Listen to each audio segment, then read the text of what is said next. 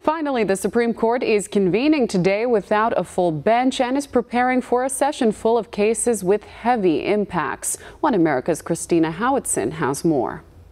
Despite the bench lacking all 9 justices, the Supreme Court will proceed with its 2020 session.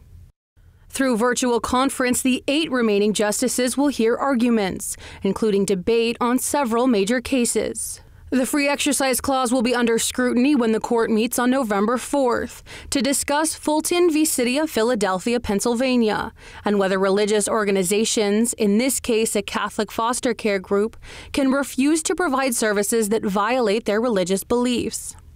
Then, just days after Election Day, the court will hear arguments for California v. Texas, the case that will decide the future of the Affordable Care Act, or Obamacare. While the Court of 8 leans conservative by a 5-3 margin, Chief Justice John Roberts famously defected from the conservatives on the court, voting for the Affordable Care Act in 2012. The court today rules that Congress does not have the power under the Commerce Clause to enact the individual mandate. The court goes on to rule that Congress does have such power under the Taxing Clause. Finally, the court rules that the expansion of Medicaid in the Affordable Care Act is unconstitutional to the extent it allows the federal government to take away a state's Medicaid funds if the state does not adopt the expansion.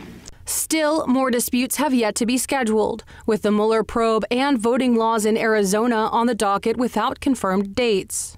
20 years after the court, then led by conservative powerhouse Chief Justice William Rehnquist, decided the presidential election in favor of then Texas Governor George W. Bush, the Roberts Court may be asked to do so again. While the Rehnquist Court was very clear their decision would not set precedent, still Democrat lawmakers worry a conservative lean on the bench, furthered by the possible confirmation of Judge Amy Coney Barrett, could result in an advantage for President Trump. One of the things I want to ask her is, will she recuse herself? Because if she does not, in terms of any election issues that come before us, because if she does not recuse herself, I fear that the court will be further delegitimized. Meanwhile, Republicans contend it is vital to have a full bench before the election to ensure any issue brought before the court will result in a clear vote and not a possible 4-4 tie.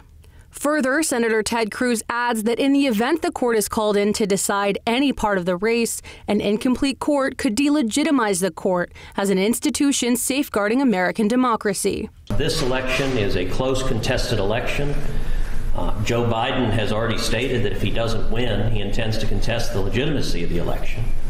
If we see multiple cases challenging the election, if the court were to have only 8 justices, it could divide 4-4, and under the Constitution, a 4-4 court can't decide anything. We could face conflicting Court of Appeals judgments simultaneously. The session will begin with a case involving the First Amendment protections of federal judges in Carney v. Adams and a dispute over natural resources in Texas v. New Mexico, with the public able to listen in on oral arguments as they are streamed live. Christina Howitson, One America News.